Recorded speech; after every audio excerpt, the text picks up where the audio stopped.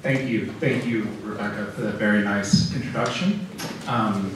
So I really want to thank Chris Ponzio and Rebecca Gerard and all the research assistants for putting together, as was said, really a beautiful, I told them this is probably the most beautiful conference room I've ever spoken in. So I'm usually at academic conferences where it's very, there's no money and no one sets anything up or has the aesthetic sense that Rebecca does. So, but really beautiful, and particularly the photos of kids is remarkable. I'm going to steal that idea at the next conference we do. And so thank you. I'm going to proceed because the time is a little bit compressed, and I want to make sure that we have some time for questions. So my disclosures, I work for Maine Behavioral Healthcare. I've consulted for a bunch of places and have research funding from NIMH and several foundations. And then I also started a summer camp in Maine, a sleepaway camp for kids with high functioning autism. And I think you have a flyer in your bags regarding that camp. And you can like it on Facebook as well. Look at our website. I'm happy to talk to anyone about that. So today, I want to try to set the stage a little bit for the topic of the day, which is co-occurring conditions in autism, or what else shall we look at individuals who are presenting with challenging behaviors, typically with autism. And so the focus of the later speakers will be really in on psychiatric comorbidity, which is a very important and challenging and complex topic. And I'm going to give a little broader look at that. Or a broader look at the kind of landscape. And so I'm going to look at, so today we're going to look at features and challenges in autism, sources of challenging behavior, so what's the etiology of that challenging behavior, and then what I'm going to try to do is tell you about some different things that we've done to try to address those things. And the purpose of that is not to turn you into people who are doing inpatient treatment or doing one of these kind of programs, but rather use these to kind of exemplify the principles that we try to operate under. So I'm going to give you a couple different ways to look at that. I may have to skip one part just for time. So we're going to look at the inpatient program that I run, and then some information from the 6-site inpatient study that we're running. We're going to also look at an inpatient treatment pathway that we developed with Bellevue Hospital in the city. So I can pretend I'm a New Yorker and say in the city. Meaning, Islam. And then consensus recommendations that we developed for treatment, if we have time. So, just very briefly, autism in DSM-5, 2 core domains, social communication and interaction challenges, and then restricted repetitive patterns of behaviors and interests, or RRBIs, as we say. And I won't go through this for time, but on the left you can see the criteria for 1 domain, and on the right 2 out of 4 criteria. And just notable that in DSM-5, finally, having hyper or hyporeactivity to sensory input, you finally made it into the DSM as a possible criterion. What you don't see here is anything about depression, anxiety, etc. So as it's conceptualized currently in the DSM, that's not part of the core criteria. Also importantly, what you do not see here are challenging behaviors. You don't see aggression, self-injury, emotional dysregulation, property destruction, etc. And I think that's just worth noting. It's obvious, but I think it's worth noting because that means then, and I think accurately so, that that is not part of autism, right? So when those things are happening, we have to look at why. And of course, hopefully we are, because of the risks and the challenges. But sometimes, I make that point because sometimes when we're having conversations with insurance reviewers or funders, and they say, well, a person's doing this, and they have autism. We say, well, I didn't see aggression in the diagnostic criteria for autism, so this is a problem. This is not because they have autism. So, as you all know, autism is a highly heterogeneous group of individuals, a broad spectrum. We're focusing more today, I think, on, at least in my talk, I'm focusing more on those who have more severe presentations. One of the challenges, or one way to think about autism, is that what we call autism is a clinical entity, right? And so, and the reason then for the variety of what we call autism, which is a very wide variety, right? From an individual who might be completely nonverbal to an individual who's hyperverbal. Like, how is that the same thing? Well, so we're using the spectrum concept currently, but I think one way to think about it is that what we call autism represents, it's a final common presentation of multiple pathways and factors.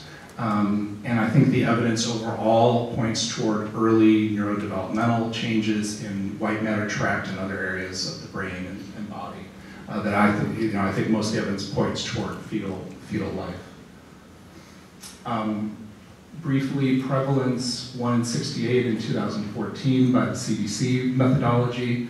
We could do a whole talk about that methodology, but that's what it is and how they do it. Still true, has been true for a long time as far as we know, 4-to-1 males to females. Affects all racial, ethnic, and socioeconomic groups, and symptoms often become apparent when the demands exceed capacity, particularly for those who would be considered higher functioning. So what are the problems that we see in autism?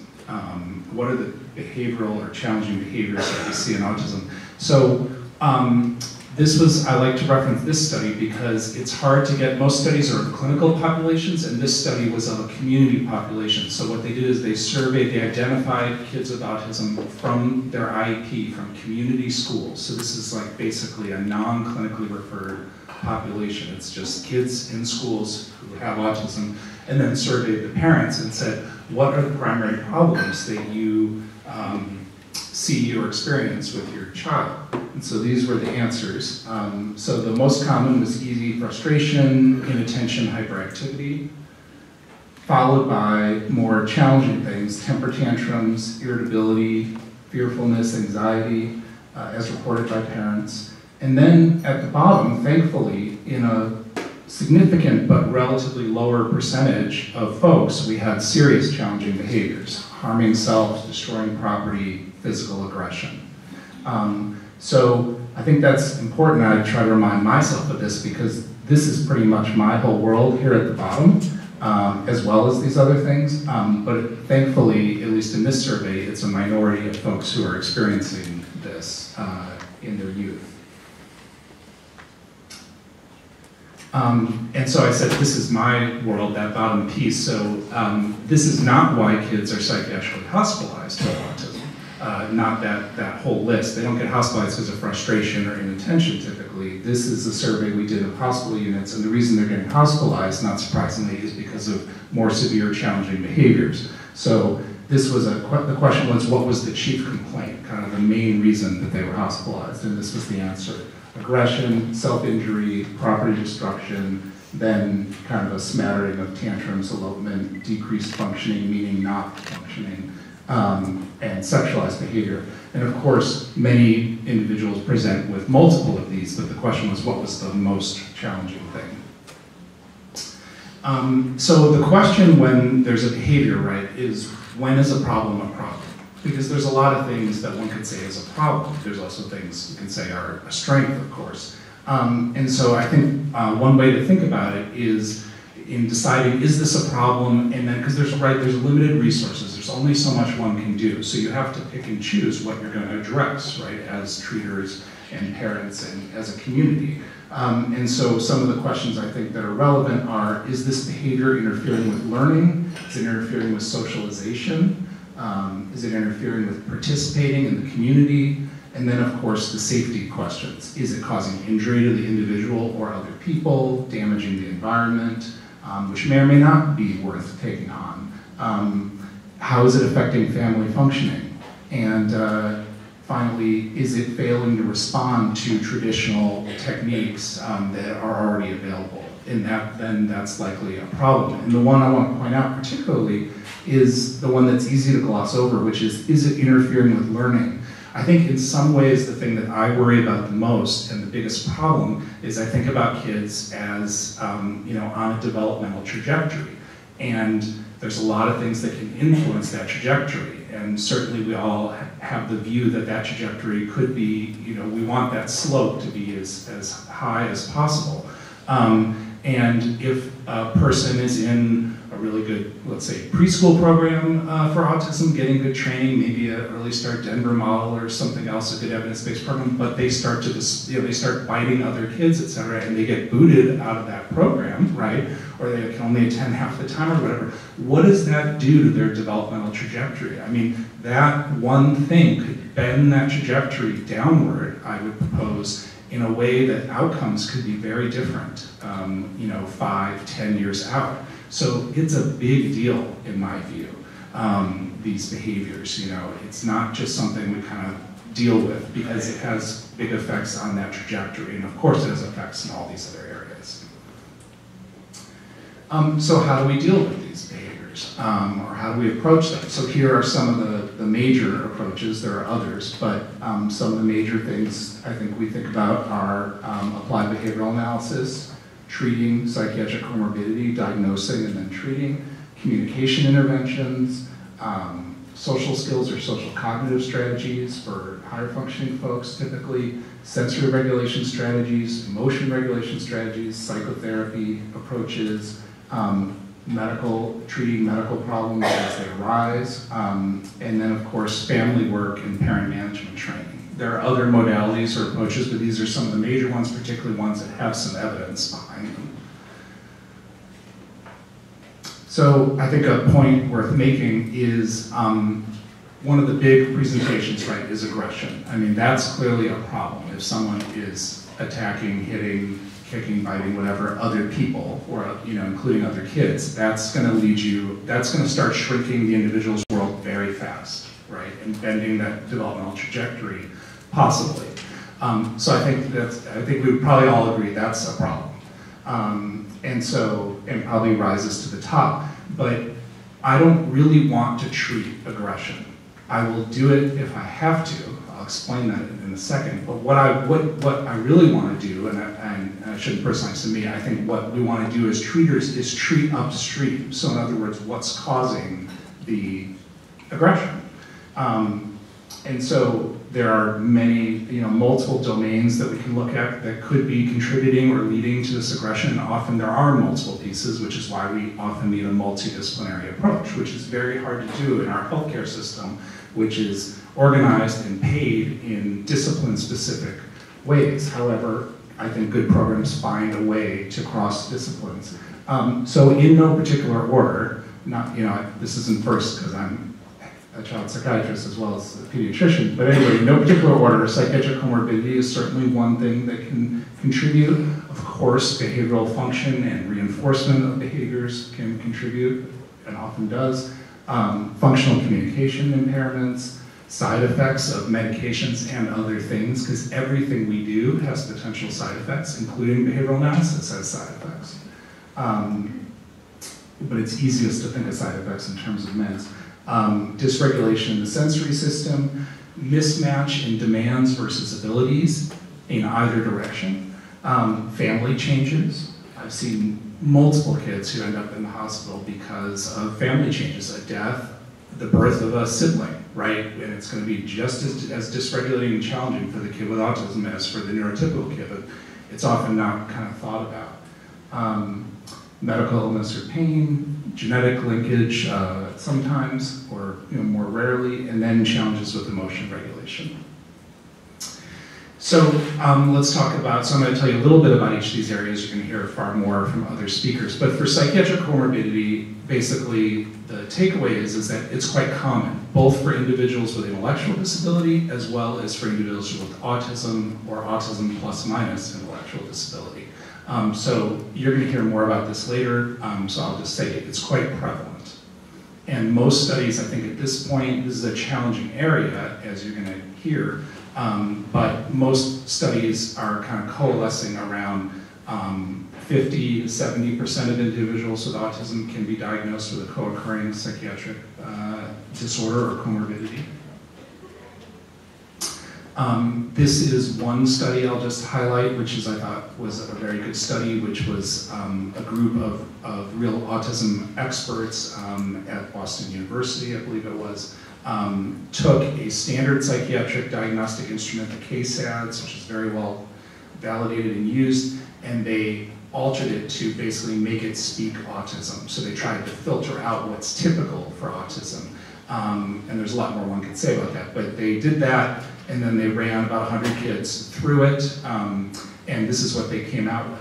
And what they came out with was, I think, something that the field is coalescing around, which is anxiety, most prevalent, and here's the distribution they got, followed by ADHD, about 30% in this instrument, followed by mood, depressive disorders, and then more rare things. So I'm not saying this is the final word by any means, but I thought this was a good look at this. And so the good news here, right, is this is actually the same as the neurotypical population of kids. What's most prevalent psychiatric problem or mental health challenge in neurotypical kids? Anxiety. Second, ADHD. Most people think that's the flip, but it's not. Anxiety is the most common issue for many of us.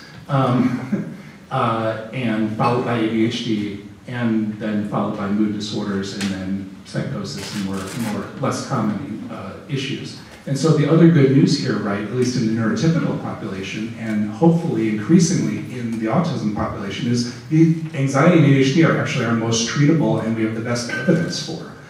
Our meds are not that great for mood disorders overall, although, you know, anyway. But we have the best evidence for treatment for anxiety and ADHD, so that's also potentially good news. All right. So assessing challenging behaviors, which is a whole talk, of course, in and of itself, but how do we make sense of challenging behaviors? So a big question, obviously, to ask is what is the function of the behavior? And that's the entire field of, that's undergirds the field of applied behavioral analysis. And really it's what is the individual getting out of engaging in the behavior. There are, I think, there's a bunch of ways to look at this, but one is that there are basically 4 primary functions of challenging behavior, either to gain social attention, access to preferred items or activities, escaping or avoiding non-preferred things, and then the nefarious category of automatic reinforcement or self-stimulatory, which sometimes it's clear that that's the function, sometimes that category is used for if it's like we don't know what the function is.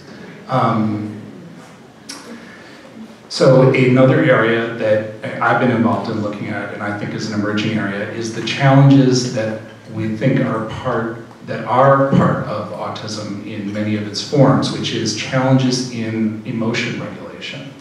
So challenges with cognitive control, inhibitory control, processing emotions, and there's many things that contribute to this, including physiologic arousal and other things.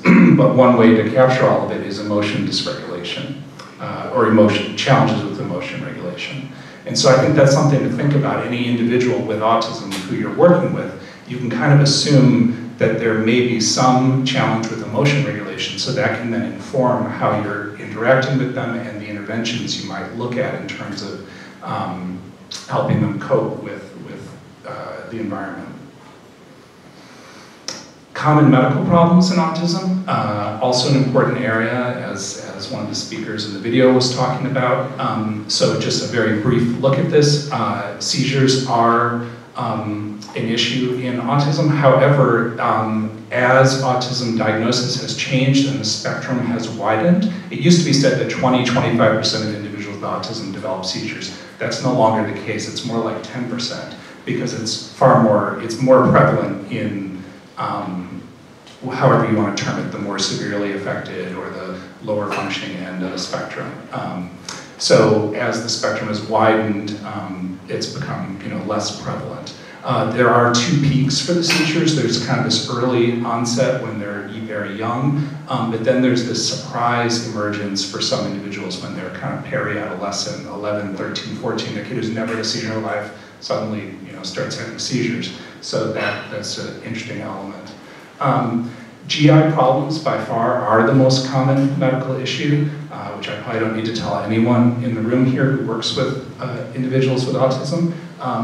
And the GI problems are the basic ones, the most common ones, constipation and GERD, which luckily we can treat to some degree.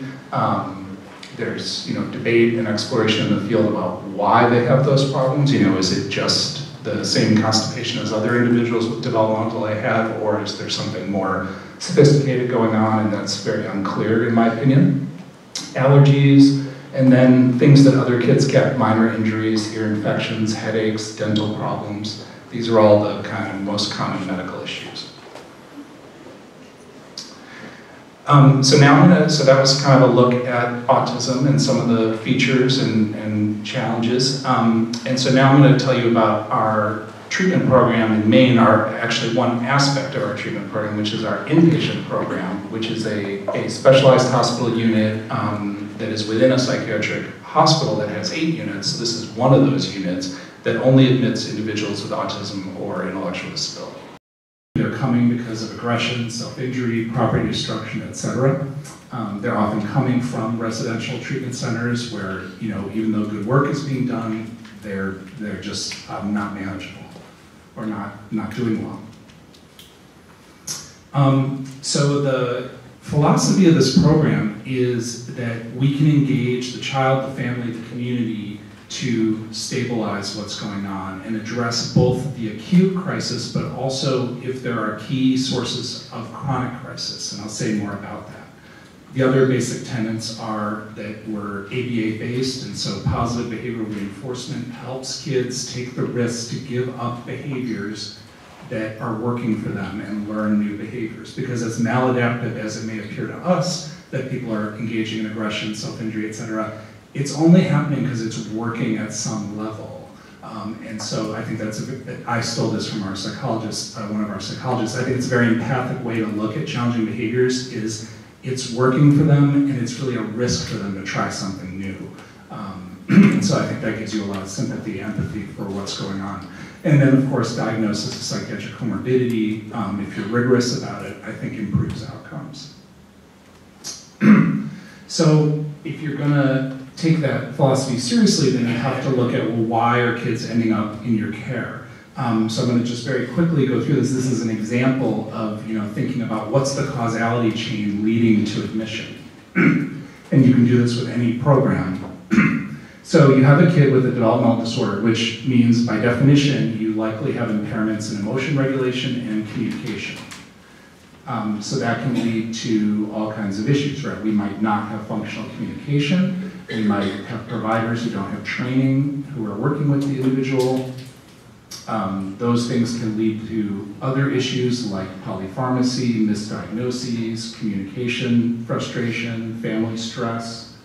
And what that develops sometimes, we see, is a state of chronic crisis where the individual is agitated, there's staff moving in and out of the picture, we don't have a set of coping skills to deal with everyday life stresses. And so then this leads to what we call an acute crisis, which is a high frequency of very challenging behavior, or it's not even a high frequency, but it's just happened too much. And then we call that an acute crisis. And so my point is that if all we do is focus on this as an acute crisis, like they hit one too many people and so they're psychiatrically hospitalized and that's the problem, that usually won't lead to sustained improvement. We have to say this kid usually has been in chronic crisis, this system has been in chronic crisis, and what are the sources in there? We can't address all of them, certainly not in a briefer treatment program, but what are the key pieces that are driving that maybe we could address or at least identify? Okay. So to do that, then you need a large team, I think, ideally. So this is the team we have. We have all these disciplines full-time on the team. So as I said, the foundation of treatment is ABA-based behavioral treatment with targeted psychopharm, and then transferring skills to the parents, the school, the in-home staff. Because remember, this is a hospital treatment program, right? And so if all we do, if we're wonderfully successful and the kid greatly improves while they're in this program, and then they discharge, and that's it, I'm not sure what we've accomplished, because the goal is not to make them look good in the hospital. I mean, that makes us all feel, that feels nice, and et cetera, and we can pat ourselves on the back, but then if it just deteriorates when they go home, we haven't really accomplished anything, or they go back to their residential program. So we have to try to transfer skills and have things maintained. So those were the core elements of treatment. Additional treatment paths that we apply variously depending on what's presenting. So for folks with higher functioning ASD, where often the issue is emotion regulation, social cognitive challenges, and what that leads to is people who have low frequency but higher intensity blow-ups, maybe once every couple of weeks, there's a giant blow-up, I'm gonna blow up the school, or there's a very challenging behavior, then we have to address that and try to approach it. If anxiety is the problem, then we're going to try to use and adapt our evidence-based treatments for anxiety. And then for other things, there are other specific approaches. Like if there's active PTSD that we can recognize, then we're going to try to adapt our best evidence-based treatment for trauma in kids, which is trauma-focused CBT. And depending on the individual's communication and intellectual level, that can be a real challenge, but we're going to try to do that. So a very important part of this, as I said, is transferring skills. So in our treatment program, which is 40 days, on average 30 to 40 days, we, from day one, say we have a family behavioral training program, and we want you to participate, and here are the elements of it. Because again, if we develop this wonderful behavioral plan with lots of antecedent manipulations and embedding speech and occupational therapy supports and all, really doing what we think is best, but it doesn't get carried forward, then again, what have we accomplished?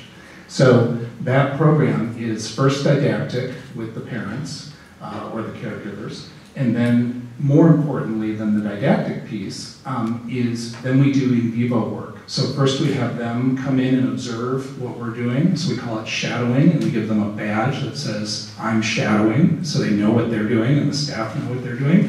And then once we kind of feel like they're done shadowing, then they're running, which means they're running the behavioral plan, and they're running it, and the staff step back and just basically observe and coach and support and step in if a serious safety thing develops. So we're doing live coaching and practice, which is really the best model for learning.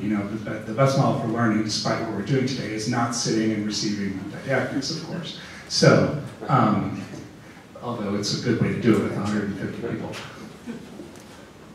And so, the technical term is we're transferring stimulus control from the therapist, from the staff in the program, to the parents and community providers. Okay, so I'm going to give you an example, a case example of this, of just one case to try to exemplify how this works in this program. So 6-year-old girl, this is a typical admission, although maybe a little younger than our average kid. 6-year-old girl with autism, mild intellectual disability. This is the picture she came in with. So she came in because she had frequent tantrums, maybe 30 to 120 minutes total a day, so up to 2 hours a day, but in smaller chunks. And the tantrums were accompanied by aggression, hitting, biting, kicking other people, 30 to 40 incidents, let's say, a day of that. Communication was nonverbal, meaning less than 10 single words, which is one definition of nonverbal. Was using PECs at school, supposedly, but not at home at all, or not outside those 30 hours a week at all, which is not uncommon. Motor challenges, particularly with using utensils to eat, forks and spoons. She was about pre-K level for educational abilities. Physiologic, she was very highly aroused, and then she was awakening 3 to 4 times a night. So she was sleeping maybe 4 or 5 hours a night, this 6-year-old. And finally, she was also on, for medication, risperidone, 4 milligrams a day, which is well above the tested doses for a child of that size. And she was on Benadryl, PRN, as trying to kind of address these tantrums. So the question for our team and for you folks is, what is the diagnosis? So you've got this whole picture. You probably can see there's a bunch of different problems there. She's coming in because of tantrums that are paired with aggression. So what's the diagnosis? So there's a number of things you could think about in terms of the diagnosis or the etiology. You know, in the medical world, we call it diagnosis, behavioral function, but what's the etiology? What's leading to this presentation of aggression in the middle? So things one can think about, I think, from that presentation are, you know, she's minimally verbal or nonverbal, so always very worried about occult medical illness. Does she have a dental abscess, etc.? So there you're looking for the chronology of what's happened, and then, you know, trying to examine and find things, looking for clues. So medical illness, communication, you know, she's not using PECs across settings. In fact, she's using it only 30 of 168 hours a week, so that's a problem, I think, potentially. Is there, you know, a comorbid thing going on, comorbid psychiatric illness going on? Rarely could this be related to a genetic syndrome. I mean, she isn't sleeping well, and she has aggression, and probably had some self-injury, so, you know, very unlikely could she have something like Smith-Magenis syndrome, which is associated with those things, as well as autism. Are there family issues going on? What about treatment side effects? So she's on this big whopping dose of risperidone. She's also getting Benadryl, like, intermittently. What's that doing? It's very hard for me not to opine about that, but that's not a good idea. You know, what's the behavioral function, and what is the sensory element to this? And there's other domains you can think about. So I laid that out as a nice, you know, organized, systematic thing, and that's how you want to think through it, of course. The challenge is, as it comes to you, and the reality of it is it's not so laid out so nicely, right? This is probably more like a potential picture where you've got aggression, but the contributors are these, you know, multiple, and some are contributing a little, some are contributing a lot. And so that's what makes this challenging, but I think also interesting and intellectually stimulating. So here's what we thought, taking the history from the parents and other providers and then watching her for, you know, a few days is what we thought was going on initially. So we thought that she was definitely frustrated with communication. It turns out that whatever level her PECS was stated to be, she was below that, even when she was using it. So she wasn't able to functionally communicate. She wasn't able to spontaneously functionally communicate. She was also really confused and disoriented. She didn't know which way she was coming or going because she had no environmental supports, no visual schedule, no, you know, things that we all need. We all, likely all of you have schedules that you look at for your day. So do our kids need schedules. They need to know what they're doing now, what they're doing later, when will they get to eat, all of those things. If our schedule today didn't have lunch on it, I think there would be some dysregulation among you.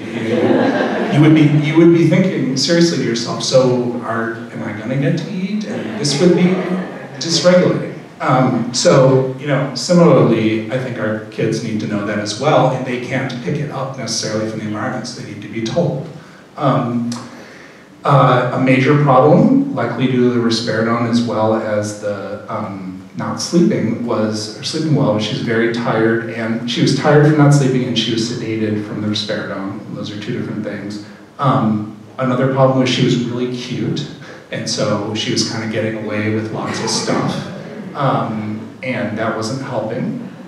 Even our, you know, kind of trained staff, like, she was just so cute, which is, you know, a big strength, but is also can be a problem. There was a lot of reinforcement of the behavior by people attending to the screaming, not our staff, but in the environment. And she was hungry, we thought, and she was struggling at mealtime, and so she was hungry. So what do you do then? So this is what we did. So the problem, again, is a tantrums plus minus aggression. So the problem is actually tantrums plus aggression, but sometimes they occur without it. And so these were the major areas we thought we should address: communication, the behavioral response or behavioral plan, her sleep, structuring her environment so that she was oriented and not confused, and then actually helping her eat better. So you can look down this in your, hopefully you have handouts, but so we worked on her PECS use. We also worked with the family and the providers on, she needs to be able to use this not just at school, but elsewhere. We then took her off the risperidone. We definitely took her off the Benadryl right away. We worked on a behavioral plan where we were not reinforcing the tantrums as well as denying escape. And then, as I told you, we had the parents and other providers come in and train on the plan, as well as get feedback from the parents and providers on what do we need to modify in this plan so that it's doable at home. Because if we send them home with you're going to give a token every 20 seconds at home, that's not going to happen. So we have to get feedback and be realistic.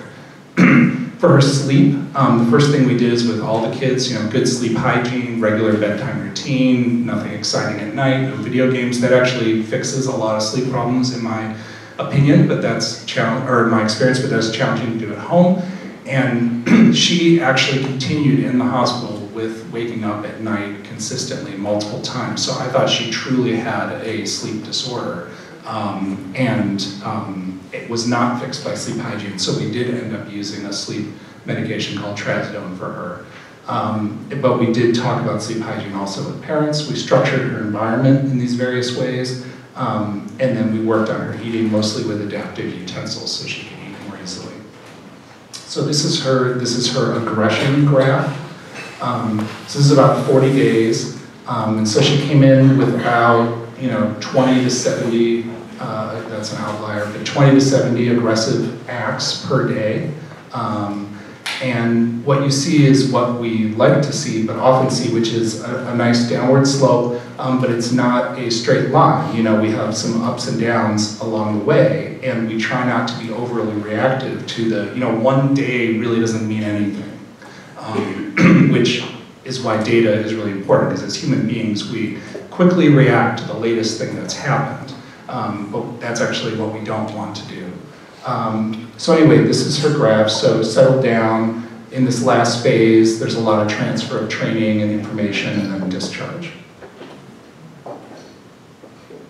Not all our graphs look like that, obviously, but a fair number do. So my way to back up that statement is this is a graph from a study we did of about 40 of our kids looking at change over time. And for the sake of time, I'll be brief and just say, so this is a measure, I know this is a complicated figure, but basically this is a measure, this is called the aberrant behavior checklist on the left. Higher is worse. And what it measures is aggression, self-injury, and severe tantrums. So that's a pretty good measure for our population, right? In fact, it's a really good measure. And this is actually the measure that's been used for a lot of medication treatment studies in autism. So they come in really high. This is at admission. Thankfully, they leave really low. So kind of clinically interfering problem behavior on this is usually considered to be like a 12 to 16. If you're in or above that threshold, then that's usually the entry criteria for a study. So if you're below that, then you're not having very significant or severe problems, though you're having some. And so they leave below that threshold, which is very nice to see. However, I'll just say that that better be the case, right? Because they're coming into this expensive program, staying for 30 or 40 days. We're throwing all kinds of resources at them, hopefully, and with really good practitioners. So, they better get better, or else we should just close our doors. So thankfully they do. But the thing we had no idea about, because we had never measured it before we did a research study on it, is what kind of maintenance were we seeing afterward. The good news is that we're basically seeing maintenance of that gain at 2 months post-discharge, which I was happy to see. There's a slight regression there. It wasn't statistically significant in this analysis, but clearly it's there. We were very happy to see that because we really had no idea what happened post-discharge. And we get our stories, and of course we kids who don't do well sometimes get readmitted, but we didn't know. So that was very important to see. So that was for our site. So that's what I was tell you about our individual program. Now I'm going to give you the other three pieces, which is first I'm going to tell you some information we've learned from looking at 6 specialized units around the country, and we've formed this research network of specialized hospital units. So I'm going to tell you some information we've learned from that that's about to be published, hopefully, and then we'll look at some other aspects of this. So we have this research network, including some wonderful places, including Bradley Hospital in Rhode Island, which some New York kids go to, Shepherd Pratt, Kenny Krieger in Baltimore, Western Psychiatric Institute, which is University of Pittsburgh, Cincinnati Children's, and Children's Hospital of Colorado. So these are all somewhat similar specialized inpatient treatment units for kids with autism and other developmental disabilities. So the main study we're running through that network is called the Autism Inpatient Collection. It's an ongoing study. I'm going to give you information from kind of some of the earlier cohort of 350 kids. We now have almost 900 kids enrolled in the study. And so the study is doing very rigorous assessment of the kids, including very rigorous establishment that they do indeed have autism.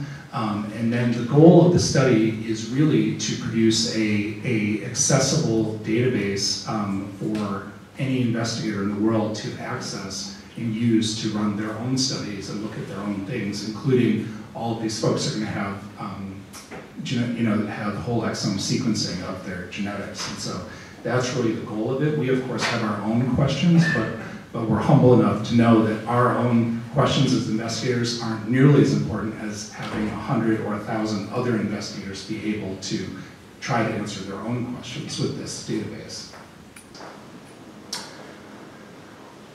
So, so some of the things that have emerged so far early on from this work are, I'm just going to give you a smattering of this. What are the risk factors for hospitalization? So, this is obviously we don't want kids to be hospitalized, so a couple of things that have emerged are risk factors for hospitalization include the level of adaptive functioning, autism symptom severity, the primary caregiver's marital status, so single parents, there's a higher risk of psychiatric hospitalization. That's an association, it's not causation.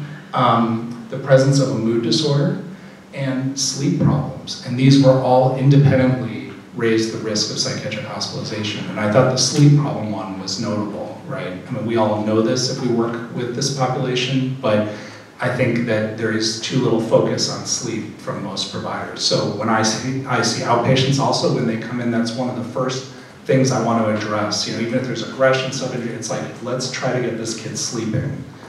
And which also, if you do that, then the parents will love you forever and trust you forever, because now everyone's sleeping. And as they say, if mama ain't sleeping, nobody's happy.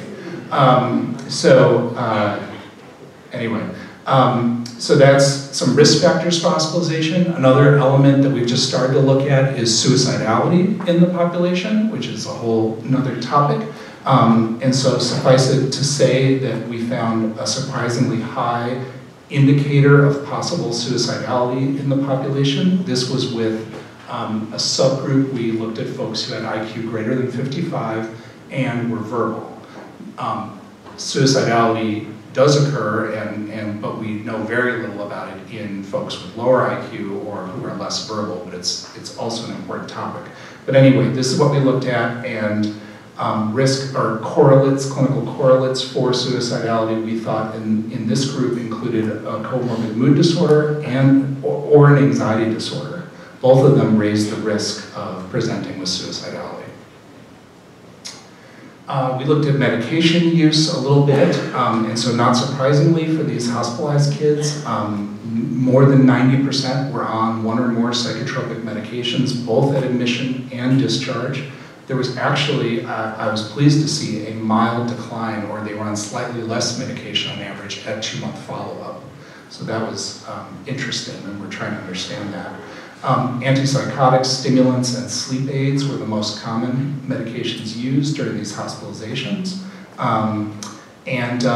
We did not see differences in the usage of medication based on age, gender, or nonverbal IQ, which is a little bit surprising. We also took a look at the relationship of problem behavior and verbal ability. And so we split out the minimally verbal and the fluent verbal groups, kids into two groups. And we were a little surprised to see that the severity of self-injury, stereotype behavior, and irritability did not significantly differ between the minimally verbal and the fluent verbal groups.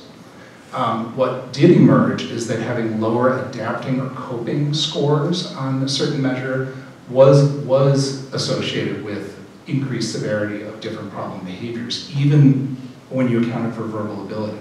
So I think the thing that emerged from this is that adapting and coping mechanisms and skills, so that emotion regulation piece, is really important across the verbal spectrum, and it's something that as a field we have not, I think good clinicians often find ways to do that, but as a field we have not really developed that very well, and haven't, there's emerging evidence for those kind of approaches. So that's a whole area to be further developed.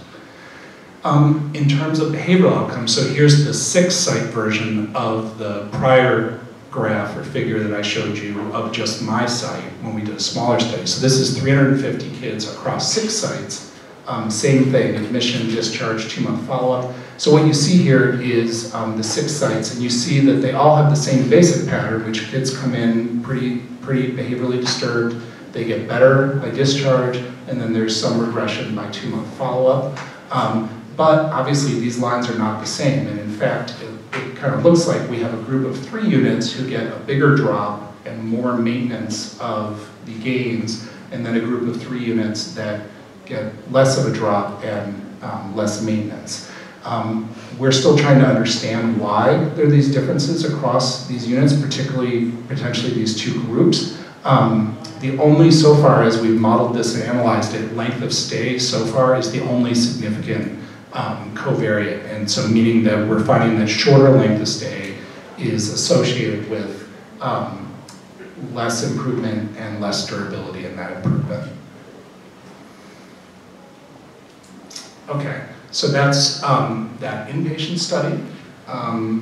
So now I'm going to tell you about 2 other things, again just trying to exemplify how we approach and think about challenging behaviors. So this was a different project. This is a project we did, or I did, with Bellevue Hospital, where in Manhattan, where they have regular child and adolescent psychiatric units, but they're getting a fair number of kids with autism or intellectual disability, about 10 to 20% of their population.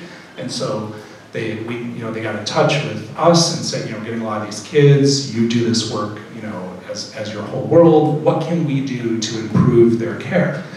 So we did a couple-year project, and how we decided to do it was to develop a care pathway for those kids when they enter those units. So similar to how many hospitals now, if your parent goes into the hospital with congestive heart failure, they get put on the congestive heart failure pathway, and that pathway has a bunch of standardized elements, and that's been a real quality improvement for many places in the medical field, right? And the common elements of that are you get some standardized evaluations, you use checklists, do you have your compression socks, and are you taking your ACE inhibitor and other things for congestive heart failure, and then you track benchmarks and performance. That's what a care pathway is. And I would say mental health settings have been pretty slow to adopt this method of doing things, but we decided to try it for these inpatient units.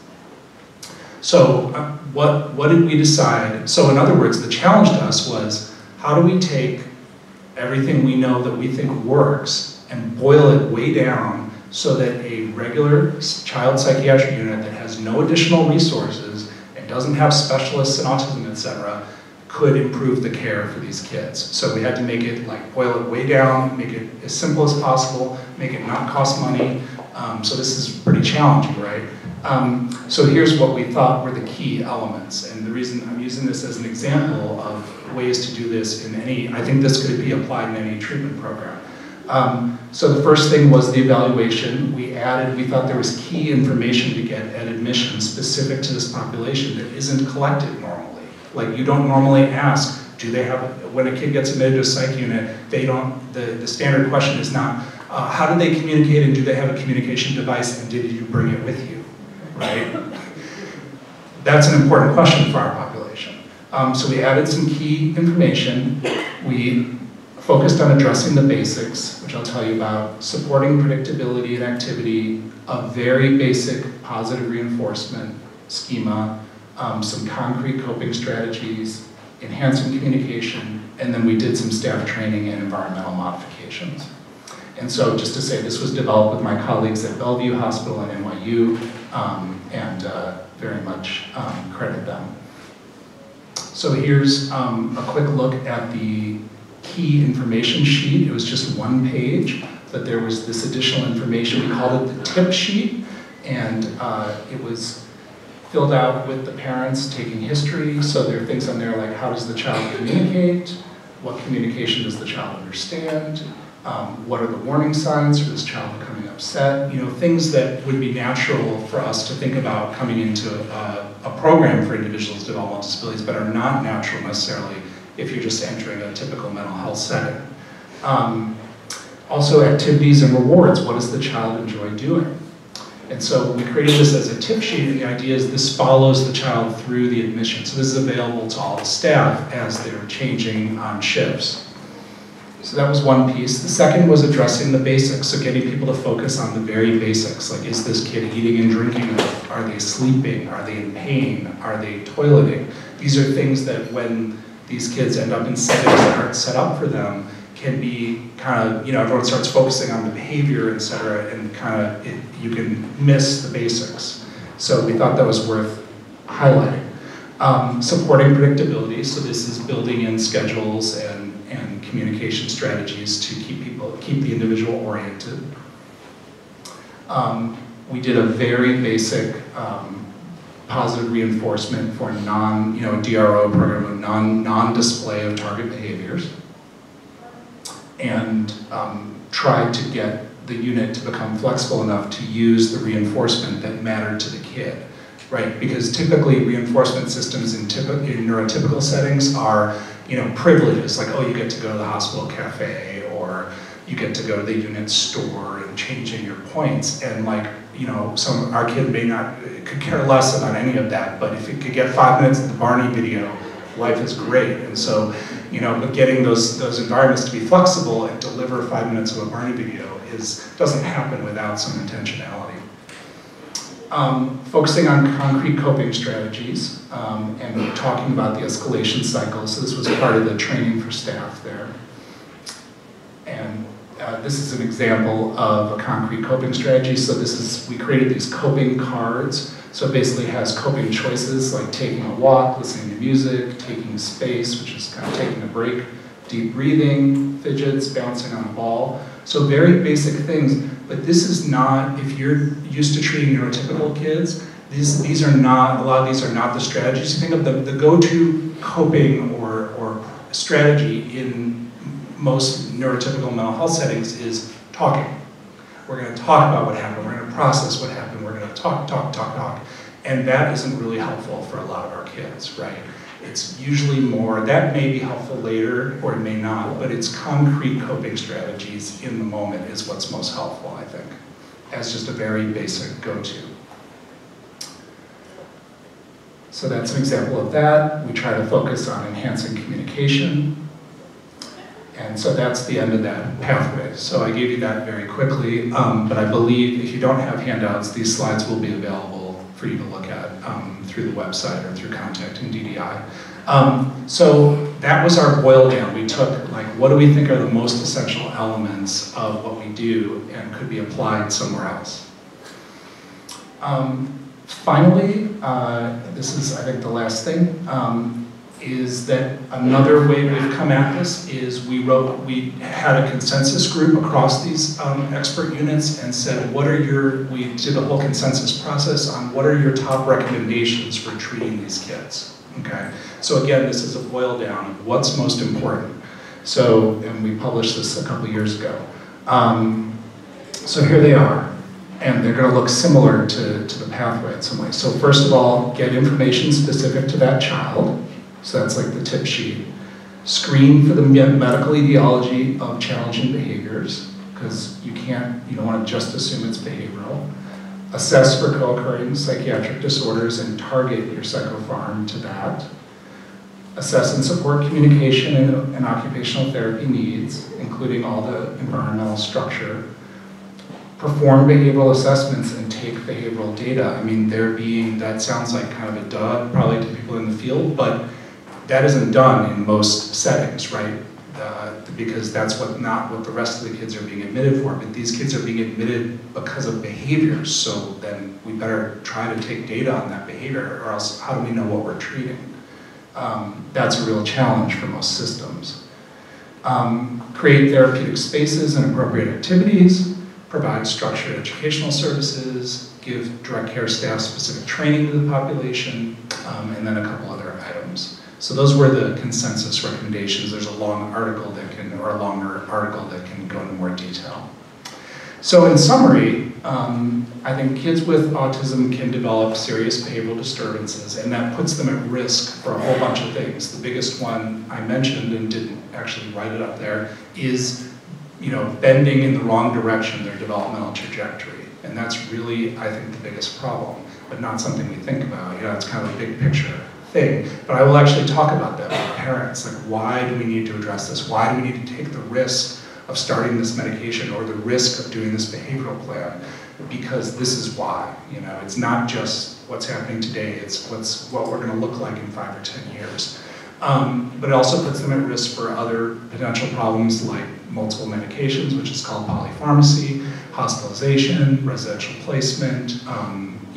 So it puts them at risk for a lot of things.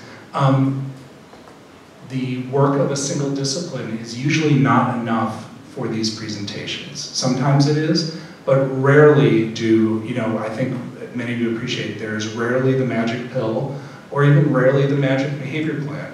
You usually need a multidisciplinary approach because these are multifactorial presentations typically, at least by the time they hit your more restrictive settings.